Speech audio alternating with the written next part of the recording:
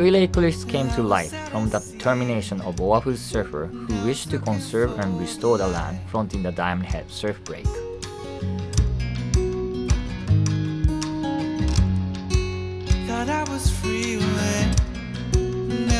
In 2015, after seeing this neglected stretch of land, a few long-time surfers decided to clean the area in memory of a dear friend.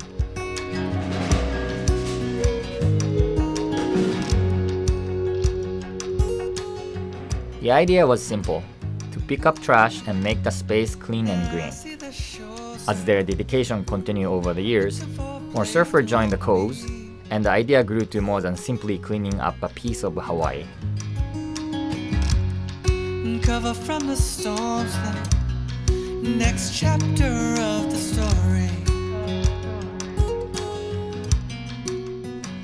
Despite its stunning beauty, Hawaii's ecosystem is extremely fragile and at risk.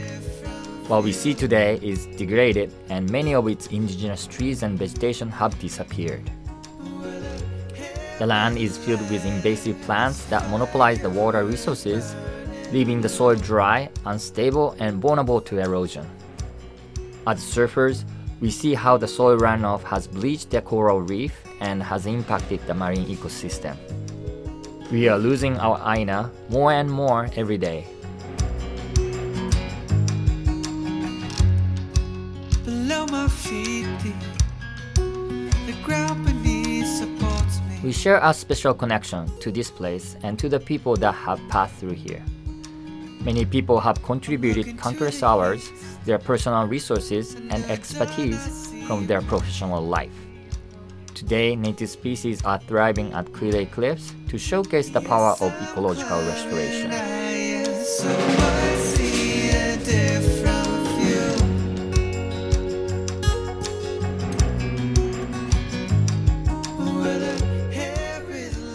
By planting native vegetation and trees, we are creating a natural barrier to hold the sandy soil, preventing further erosion from running into the ocean and protecting the marine ecosystem. But I know I gotta do the work to find out what it's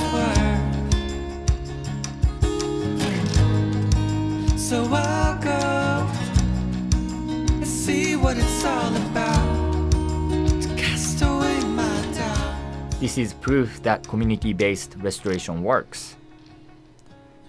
We are building strong community ties to the land that will empower and bestow the future generations.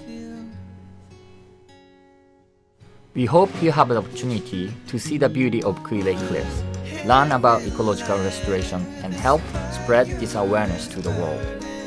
We welcome you to join us to restore Hawaii's natural beauty, to protect our Kepi's inheritance, and to give back to our aina.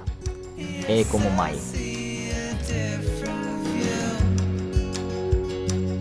Yes,